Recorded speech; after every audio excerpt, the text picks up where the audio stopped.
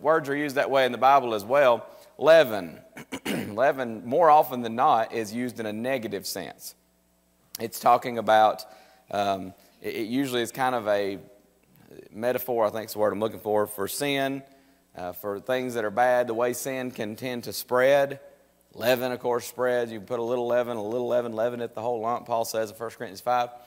But sometimes, at least in one instance, Jesus compared the kingdom of heaven to leaven that was, hidden in a lump, and it began to spread. And he said that's basically the way that the kingdom or the church is going to be. It's going to spread.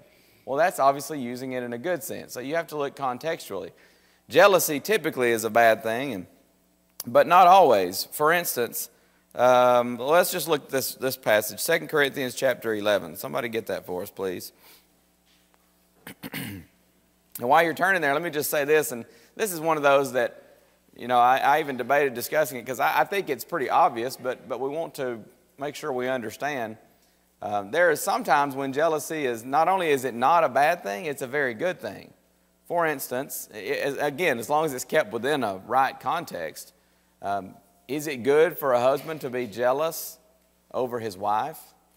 Well, not to the point that he won't let her go out of the house or he starts demanding to know everybody to whom she's speaking and so on and so forth. But is it good for him to be jealous in the sense that he doesn't want her to be with any other men? No, that's a good thing. I would want my wife to be jealous over me in that sense.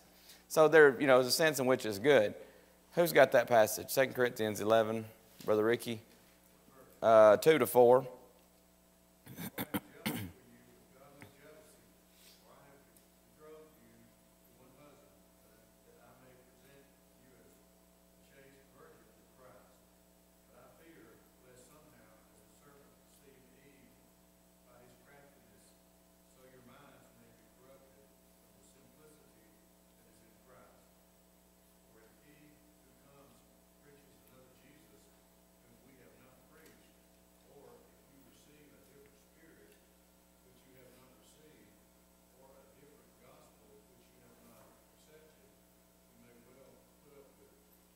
Okay, so Paul says he's jealous over them with a godly jealousy. In other words, the idea that there's a sense in which one can be jealous for something that rightfully belongs to them.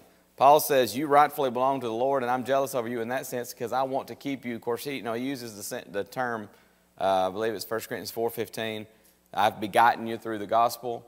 So he feels like kind of like a father figure to them spiritually. And so he says, I want to make sure you stay faithful as the bride of Christ to the bridegroom.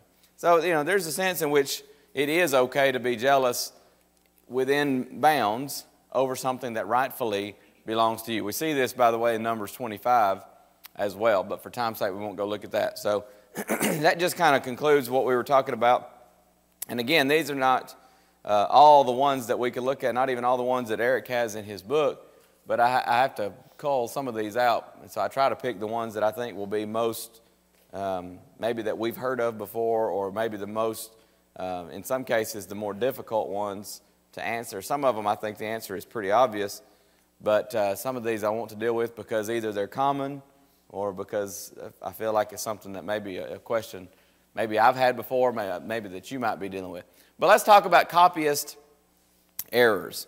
There's no doubt that there are some copyist errors in the Bible. And some people, when you're talking about alleged Bible discrepancies, and let me give my disclaimer here, by the way. Some of this, if you were in the How We Got the Bible class, is going to sound familiar, and that's okay because that's just kind of the nature of learning anything, is that sometimes there's overlap. But sometimes when you're talking about alleged Bible discrepancies and you come across something, and we'll look at least one, but I'll try to keep an eye on the time here so we can make sure we look at least one of these, because I want to give you an example where you look at it. We've talked about different general principles for looking at an alleged Bible discrepancy. It may be a different sense under consideration, different sense of the word. It may be a different person, it may be a different place, maybe a different thing. We talked about, for instance, with Jericho. Was Jesus coming into Jericho when he healed these two blind men, or was he going out? Well, it may be both, because there were two different Jerichos in ancient Palestine, or at least Palestine in Jesus' time. So there are all those options, but then sometimes you look at all those things and you say, okay, there's no reconciling these two passages. They are absolutely in conflict with one another. And so before we decide, you know what, I'm giving up on the Bible, it clearly is not inspired, it's not infallible. Before we decide that, there's another thing that we need to consider. It may be that what you have is an example of a copyist error. And what will sometimes happen is a skeptic or someone who is asking these questions or maybe has these alleged discrepancies in mind or throws them out or whatever you want to say, they may say, oh, okay, so there's your safety net, copyist error. You know, you're just going to chalk it up to a copyist error. But let's use some reasoning here. Does anybody, by the way, here have a Bible? Maybe you've had a Bible for a long time and know. Some of you may have not had a Bible long enough to catch a spot. But I've got, it's not this Bible, but I have a Bible in my office. It was one I used in preaching school, and I found at least 2 spots in it. This is done in an age of computerized, stamp it out, everything's going to be exactly the same. And I found at least 2 errors just in that little Bible, just printer errors. In fact, one page, you know how at the top of your page it'll give you the book and the chapter where you're reading? And so, you know, I've got one page open where it says Acts 7, and you go to the next page where you're in Acts 8 by the next page. But the top of that page says Acts 7. Well, you know, that's obviously a printer error. That would be kind of akin to a copyist error. Eric, in an article that I read, Eric Lyons from Apologetics Press, talks about a Bible that he saw where it's Matthew 22, verse 12, where Jesus has the king asking, friend, how did you come in here without a wedding garment? Well, then there's another Bible that mentions, and this is not another translation. This is the same translation, just another edition, another printed version of it. And it says, friend, now did you come in here without a wedding garment? Well, we understand the letter N and the letter H in English are very similar. You get a smudge on that stem of the H, and suddenly it looks like an N. And sometimes in printing it may get smudged and come across looking like. He gives another example where there's the word and, A-N-D. And there was another edition of same translation of the Bible that got printed with an A-N-O. Well, that's obviously a typo. We often, in our day and age of computers and typing and printing, we call it a typo. Well, in their day and age, they would call it, or what we would call it now, is a copyist error. But think about some common sense with these copyist errors. There's no doubt that there are some of these within the Bible, especially in the Old Testament. But before the printing press, copies had to be made by hand. And again, even in the day and age of computers and printing presses, it's not flawless because there's always some room for error. That's just the human side of anything. Tacitus, Roman historian, his writings are known to contain at least one numerical error that scholars have agreed is a copyist mistake. Herodotus, Josephus, Pliny, Tacitus, Suetonius, so on and so forth. These writers are cited by scholars. They're considered trustworthy. They're considered educational in spite of copyist errors that you can find in many of those copies. Sometimes people say, well, how did these errors occur? And we'll talk more about this common sense with copyist errors in just a moment because there's more that we want to say about that. But it's easy to recognize when you're copying something by hand, you don't have wonderful lighting many times. You don't have a nice cozy chair. You're not sitting at a desk with lumbar support and so on and so forth. It's easy to understand how it becomes a lot more difficult a task to produce an absolutely flawless copy. Well, how did these errors occur? This is what we talked about a little bit before in our How We Got the Bible class. It may be that a scribe omits or repeats a letter, word, or line. For instance, you get to the end of a line, and we've talked about this before. Who among us has not done that, where you're copying something from a book, and you read a line, and you go to the next line, and you maybe get the first half of that line, and you're looking, especially if you're not I can type a little bit, but I'm not one of these where I can never look at the keyboard. I've got to, even if I'm not looking at the keyboard, I got to look at the screen. I don't know, I just want to make sure what I'm typing is right, I guess. But I've done this before where I look back at my paper or whatever, and I get the first part of that line, and I look up to make sure I got it typed right, and then I look back, and instead of grabbing the rest of that line, I grab the second half of the line above it. And so sometimes you come back and you read something and you go, what? What is that? And sometimes it actually makes sense, but it's clearly not what you were intending to say. And you look at it and you say, that's a logical sentence, or at least it forms a complete sentence. But there are times when it just forms gibberish. But there are times when you see it and you say, okay, I know that's not what that was saying. So you get the idea. It may be that sometimes we skip a line. I get to the end of a line, that's more common for me. I get to the end of the line and I drop down to the next, only I've dropped down 2 lines instead of 1. And then continue on. And so sometimes you come back and you read it and there's a gap and you say, okay, I'm positive that's not what that sentence is supposed to say. So that happened with them as well. Reversals or transposition of letters and words, now and not in English. I do that all the time. And what a difference that can make, right? We are, somebody may type in and say, hey, Chad, what's the status on such and such? And I may type back and say, we're not ready to go on that. Well, what I meant to say was we are now ready to go on that. And especially in a work situation, the boss gets that. He writes back and fires back an email and says, hey, your deadline was today. Why is this not ready? And, well, I just transposed a letter. I meant to say we are now ready. And that happens sometimes. Some of them actually are humorous, but we do this from time to time where we transpose letters and words. Divisions of words in the wrong places. I believe we talked about this little sentence here when we were studying how we got the Bible. What does that say? Well, depending on how you divide it, it could say God is now here, or it might say God is nowhere, depending on where a person decides to divide that. But that's an English equivalent of how your New Testament manuscripts 9 times out of 10, or at least until later on, were copied. In the Greek, all caps, no punctuation, no spaces. I don't know why they did that. In fact, I was thinking about that this weekend as I was going over my notes, and I thought, I guess, there's just different ways of doing things at different times, and that's how they did it. But it sure makes it difficult for people who are translating.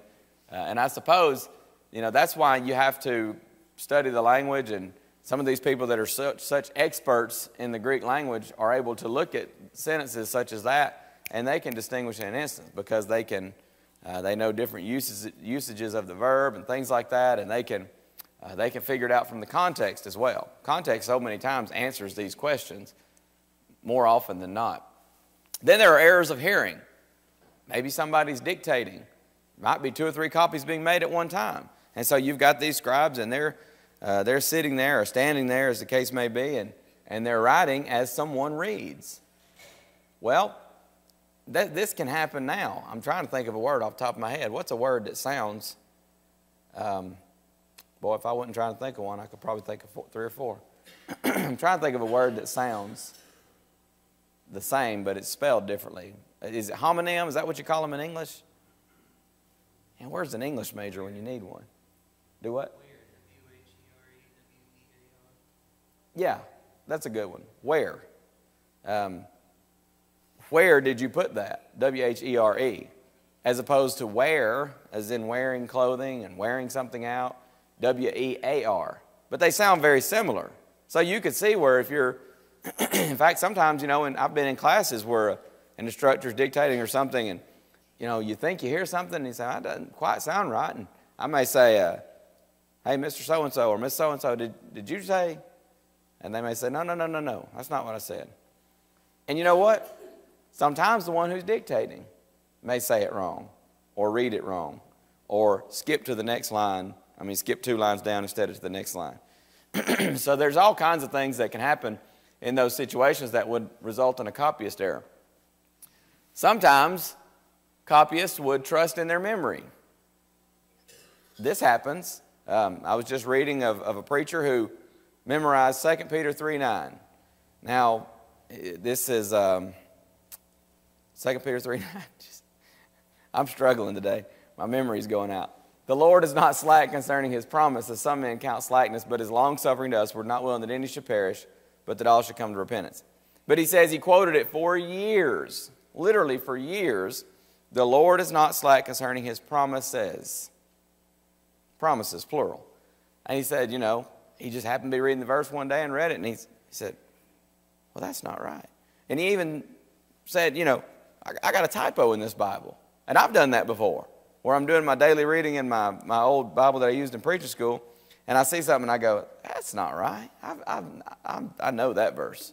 And so I get out this Bible, which is a different edition of the same King James Version, and I look it up and I'll say, yeah, okay, another typo in this Bible, And then I look it up and go, I guess that is right. And then you realize I've been quoting that thing wrong for who knows how long. Well, sometimes that happens. Well, scribes, copyists, many times they're going along, I know that verse, and so they finish it out. And it turns out they didn't know it. Had a word wrong or transposed or something, especially in similar verses. In the gospel accounts, there are some verses that are very similar. Then there are errors in judgment. Many times these are due to poor eyesight. Sometimes it's insufficient lighting. Of course, the not ideal conditions for doing this, especially doing it all day in many cases back then. And then sometimes there's poor penmanship. I read, in fact, I think it's in Eric's article, where he talked about asking someone to send a letter to Mr., or I think it was actually Mrs. Word. Well, the letter got sent to Mrs. Word, but it was supposed to go to Mrs. Ward. Well, A and O in the English language are easy to, if you don't make that distinction clear enough, somebody will get mixed up, and you can easily confuse those. Yes, sir, Brother Scott.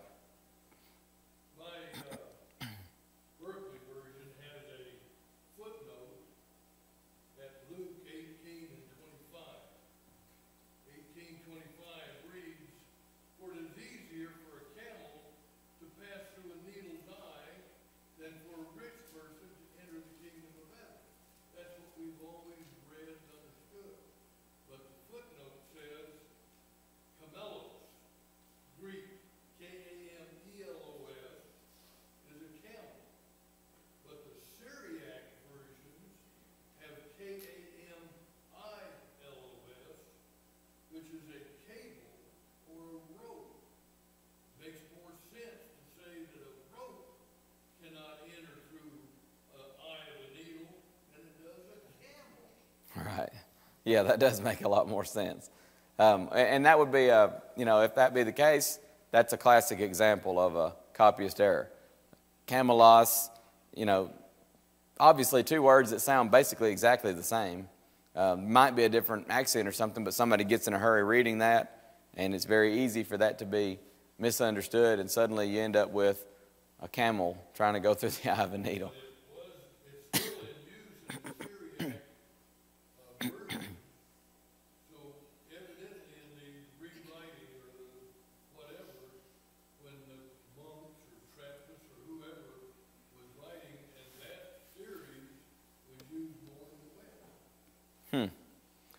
That's an interesting and really a perfect example of what we're talking about here with mishearing something or might have been trusting in judgment, might even be poor penmanship. Somebody may have just written that sloppily and it got mistaken, but a good example of exactly what we're talking about here. So that's a few ways, possible ways that copyist errors occur. Who were the copyists? Just kind of go through this fairly quickly because I think most of us were in our How We Got the Bible study. The Masoretes are the most famous of the copyists. Scribes, similar, I guess we're talking basically synonymous terms there. Somewhere around AD 500 to 950.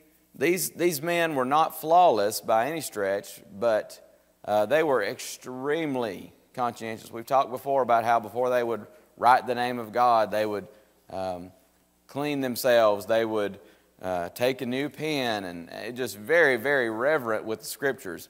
But, at the end of the day, they were human. So they would sometimes make errors, although very, very few. They understood they were copying the Word of God. They would count letters, words, and verses of each book. How many letters are in the book? How many words are in the book? How many verses? They also would count the middle letter, the middle word, the middle verse of each book, and also sections of the Old Testament, such as the Pentateuch, Psalms, and even the entire Old Testament text. What that does is you get some guy brings you a copy and says, here you go, Nehemiah is done. And maybe you know that Nehemiah has, I don't know how many words Nehemiah has, maybe it has 2,000 or 3,000 words. So the word count's added up, and you say, this copy has, 3,998 words. You've omitted 2 words somewhere. And they'd trash it. That's how meticulous they were. And they could even furthermore go, okay, here's the Pentateuch. I finished making my copy of the Pentateuch. They could then go and say, okay, the middle word of the Pentateuch is in Numbers chapter 1 or wherever. I don't know where the middle word of the Pentateuch is. But they could go right to it and say, okay, it should be, and know the Hebrew word. And they go to it, and that's not the middle word. Trashed. And they start over. So that's how careful they were. Again, it's not 100% because there's still a human element. But that's how rare errors become when you take those kind of precautions. So it's very easy to determine if a word's been added or omitted. Now, there's not as much known about New Testament copyists as about the Old Testament ones. I mentioned the Masoretes. They were the most famous. There were also, I'm forgetting the name of these other fellas, but there were other ones that he mentions. Sopharim, if I'm pronouncing that right. That's around the time of Ezra until about AD 200, and then the Talmudic period, which will be AD 100 to somewhere around AD 500. But those are the 3 periods of Old Testament scribes. Not as much known about the New Testament copyists, but it is clear that these fellows worked with a great deal of precision. More often than not, they were educated, they were professionals. And their motivation came from such scriptures as Revelation 22, 18, and 19. Somebody look that up for us. In fact, it's interesting. Irenaeus, somewhere in the 2nd century, actually applied this scripture to copyists who would willingly, knowingly contribute to textual errors. Who's got that? Go ahead, Brother Gary. For I testify to everyone who hears the words of the prophecy of this book. If anyone adds to these things, God will add to him the plagues that are written in this book. And if anyone takes away from the words of this prophecy, God shall take away his part from the book of life, from the holy city, and from the things which are written in this book. All right, so the seriousness of adding to or taking away from God's Word. In fact, we often talk about this today and trying to make sure that we do everything in accordance with God's will because we understand the seriousness of adding to God's Word or taking away from it. That's why we don't want to follow any kind of a human creed because that would be adding to God's Word. We don't want to say, well, I'm just going to ignore this certain section of Scripture because I don't like that as much or it doesn't agree with my preconceived notions. That'd be taking away from the Bible. And, of course, if we had a creed book or manifesto or whatever it might be that says the same thing as the Bible, well, that's just superfluous. The Bible is sufficient. So over and over again in the Scriptures, we're warned about adding to or taking away from it. And that would apply in textual error as well, adding to the text or taking away intentionally. But again, there's a human element, so sometimes it happens. But thanks to these conscientious copyists, the New Testament's not only survived in far more manuscript copies than any other antique book, but it's also survived in a far purer form than any other. Sometimes the question is asked, well, if we know that what we have today are copies of copies, and if we know that there are some copyist errors within those copies, well, then how can we know that we have the truth? And again, this is a little bit of review, but I don't think this point can be overemphasized because sometimes people make this point. I've had this point made to me. It's been several years ago when before I ever even went to preaching school, I was just a boy, but somebody made a similar statement to me, and I just kind of didn't know what to say. In fact, I kind of thought, well, that's something to think about. And it is worth thinking about, but we need to find the answer. How do we know we have the truth? We don't have any originals. We don't have Paul's original letter to the Corinthians or the Thessalonians or Matthew's original gospel account or Mark's or Luke's or John's or any of the books, any book of the Bible. No originals. In fact, as far as we know, I don't believe there's one that they suspect there's a slight possibility, but even that's probably a long shot, that it's a copy of the original. Most are copies I think it's fair to say all, are copies of copies. So sometimes people say, well, I mean, how are we going to know? How can anybody trust the Bible and say that it is truth? Here's the thing, though. Using reliable copies of various documents to learn things, to form beliefs, that's a way of life, folks. We do it every single day. Who in here is a teacher? We got teachers there. I was looking for Cindy and Mark and Joel. You're teaching, right? You use textbooks, right? Do you have the original that came off the printing press? I mean, the one that the guy typed out and sent to the printer? That's the autograph of that textbook.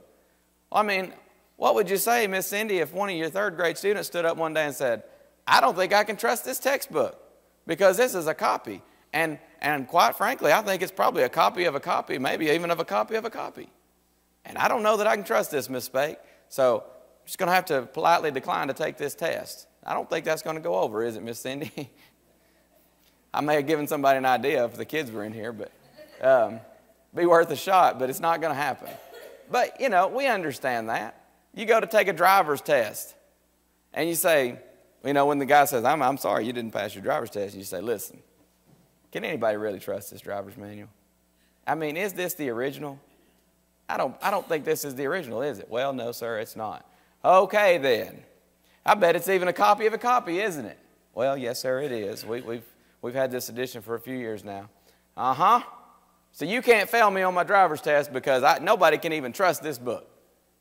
We wouldn't be so foolish as to say something like that. This is everyday life, folks. Nobody goes and says when something is being measured, maybe you go somewhere and they're going to measure you out some fabric. Some of you folks that like to sew.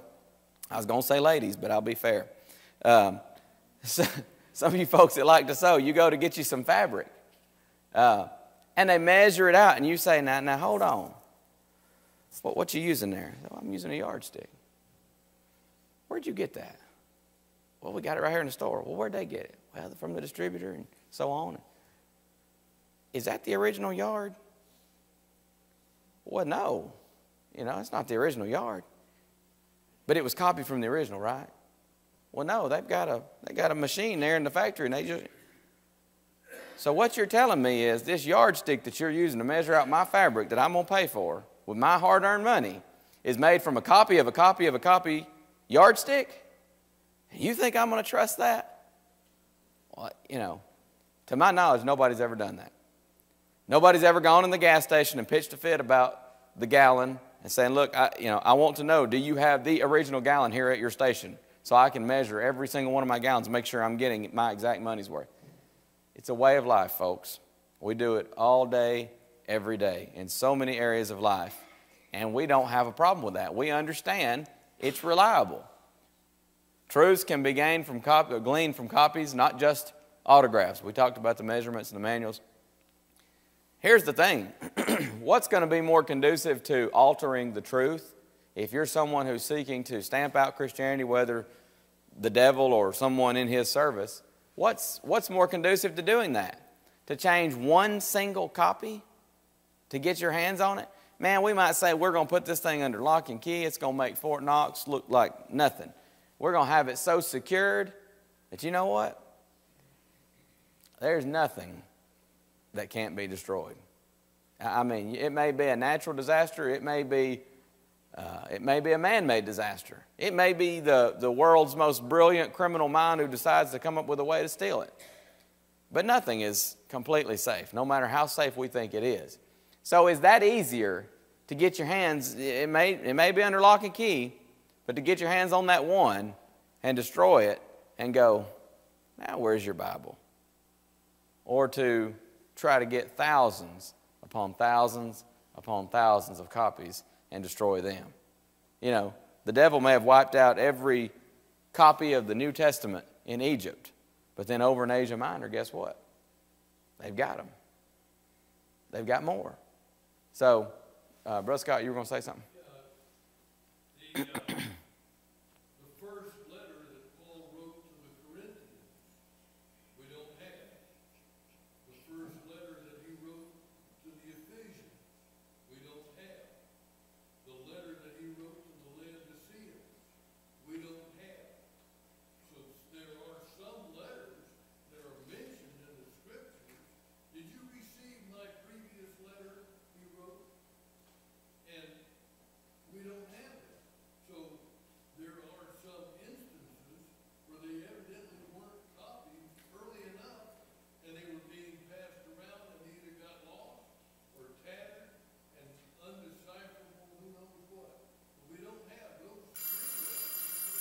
Right.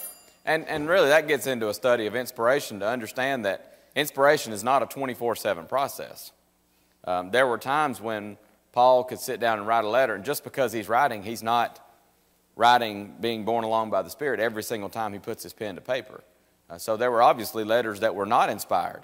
I don't know why. I can't tell you why. Maybe it's because the truths contained in that 1 Corinthians letter maybe some of them were repeated in the first letter, or maybe they're contained elsewhere in the New Testament. But we know that it's not inspired, or we'd have it.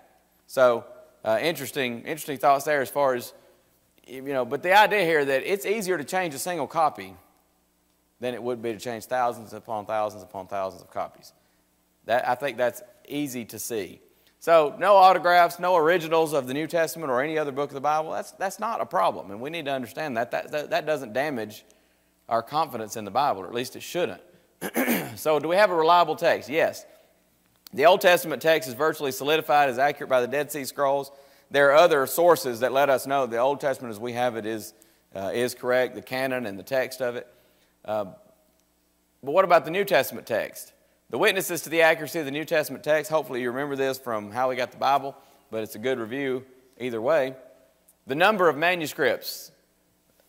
I found an exact figure back in 2005. Obviously, some water has gone under the bridge or over the dam or whatever that expression is since then, but it's been a few years. But 5,748. If anything, that number's gone up since 2005. Now, occasionally the number will go down a little bit because they'll discover what they previously thought were two different manuscripts were actually part of the same. They were just separated. So sometimes they discover that.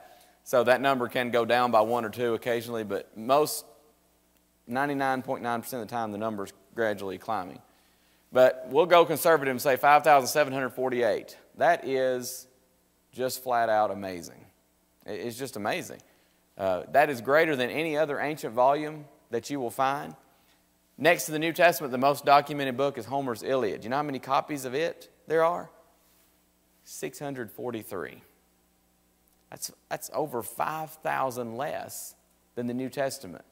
But have you ever heard anybody say, I like Iliad and it's a good book, but I just really don't know if I trust that text is really what Homer wrote. I mean, it's a copy of a copy of a copy. I don't know. People don't do that. And look how much more well attested the New Testament is. Number two, the age of the manuscripts. Not only do we have so many of them, but it's the age of them. Most antique books, the closest they get to the original copy or to the original autograph is about 1,000 years. With the New Testament, we've got them as early as the 2nd century. And there are some scholars speculate, and it's still, there's constant testing going on to try to determine the exact date of these things. Sometimes we may not ever know for sure on some of these. But there are some of these New Testament manuscripts that scholars speculate may very well be from the late 1st century. That's just a few decades, depending on the book. But at most, a few decades, at least just around a decade, from when they were written. Folks, that is amazing. You don't find that with any other book. Another witness to the New Testament text, its accuracy, is versions, the Old Syriac, the Old Latin, the Coptic, and Gothic, and on. We could go with these different versions. Some of these versions are older than some of the manuscripts we have. And so you can compare them. Brother Scott, you just mentioned it was the Syriac, right, that you mentioned talking about the Camelos statement. The Old Syriac, and then there's the Syriac Peshitta, which means simple, and that's the one that they thought for years was the Syriac. Then they discovered the Old Syriac, which is actually older than the Peshitta. So, all these versions that testify to the accuracy of the text, quotations from early church fathers. I told you this in our How We Got the Bible class. There's several scholars who say if we had every single copy of the New Testament destroyed, if we had no manuscripts, no versions, we could reconstruct the entire text of the New Testament simply from quotations from early church fathers. In some cases also, not just, I guess it would fall in the category of quotations, but lectionaries we call them. Remember we talked about those, which would be kind of the equivalent of an ancient bulletin. They would have these little sheets and they would write a scripture on them, maybe to be read aloud in worship, maybe just to be passed around for people to study and memorize. But these verses, and using those and quotes from early church fathers, we could reconstruct the entire New Testament text. That's amazing in and of itself. But you put all this together, you can reconstruct the text with easily knowing that what you've got is the accurate text. Yes, sir? When the King James was written in, 1611, there were less than 10 old versions, original copies. So that number up there, 5748, is not just since 1611, that's really since about 1800. Oh, yeah. Just in the last 100, 150 years, thousands of old manuscripts have been. And a lot of it's due to advances in archaeology and technology. And, there's just been an explosion of them. You're right. When the King James was translated, and that's why it's good to, I tell people I like the King James because I've memorized so much out of it. But it's good to compare and study the King James in comparison with other versions because there's so much more manuscript evidence available since it was translated. And that's a good point as well. We've got just a couple of minutes, so here are just a couple of passages that talk about God's Word being incorruptible. It endures forever, 1 Peter 1, 22 to 25. Wow, we don't have a couple of minutes. Let me give you this real quick. How old was Jehoiakim when he reigned? This is a classic example of a copyist error. 2 Kings says he was 18 years old. 2 Chronicles says he was 8 years old. There's no way to reconcile those. They are in direct disagreement. So do we determine that the Bible is not accurate, that this is an error and the Bible is obviously not inspired? Well, there's a much easier explanation for that and much more accurate explanation. He began to reign at 18 years of age is clear. Somebody just left off at 10. There's a prophecy that deals with Jehoiakim in Ezekiel 19. It would hardly apply to an 8-year-old boy about going up and down among the people. And in 2 Chronicles, it describes him, and really 2 Kings as well, describes him as having done evil in the sight of the Lord. I hardly would think that an 8-year-old boy is going to be described as having done evil in the sight of the Lord. He was an evil king. He was sinful. He was punished by God. That describes an 18-year-old. Clearly what happened is a copyist somehow left off a 10. And I'm by no means an expert in Hebrew, but I've looked at enough Hebrew to know, buddy, it's not easy. It is very difficult. And I look at some of the characters and letters were used for numbers, by the way, and some of them are so similar that I wonder how anybody could distinguish one from the other. You obviously would have to study it and be basically an expert, and so it's very easy under poor conditions, writing by hand, so on and so forth, to make such a copyist error. But these need not hurt our confidence in the accuracy of the biblical text. All right, thank you very much. I got through it, and so next week we'll start another kind of theme and look at some alleged discrepancies. Thank y'all very much.